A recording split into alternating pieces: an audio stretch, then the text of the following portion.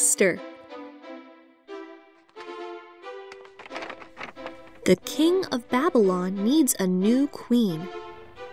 He gathers all the beautiful girls in Babylon so he can choose one of them to be queen. Esther is a Jewish girl who lives in Babylon. The king likes Esther best and picks her to be queen.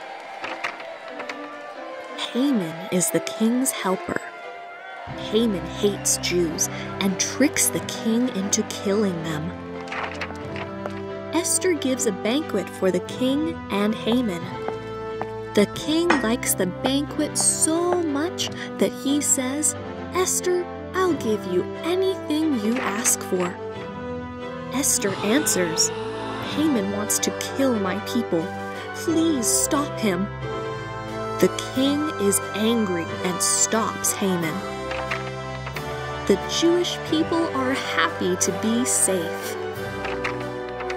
The holiday called Purim is still celebrated today to remember how Esther saved her people.